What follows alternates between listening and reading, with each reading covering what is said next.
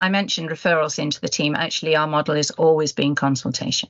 So when any professional rang into the team, they had a truly skilled consultation around what's going on in the family, the strengths in the family, the priority risks in the family, what they hoped for in terms of an outcome. So we wouldn't start the work until we were sure that the worker referring wasn't just working on the deficits, just referring in because he's got a drug problem or an alcohol problem.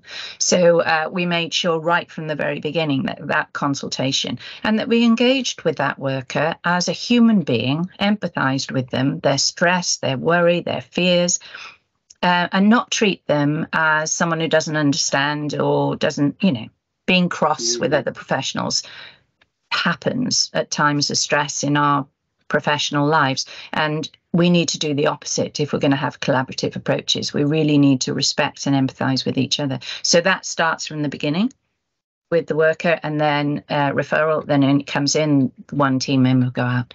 So we also had a philosophy that we would train all the IFSS members, as we had in option 2, to be trainers of others. So they delivered training themselves. So there was a concept of always rippling out the learning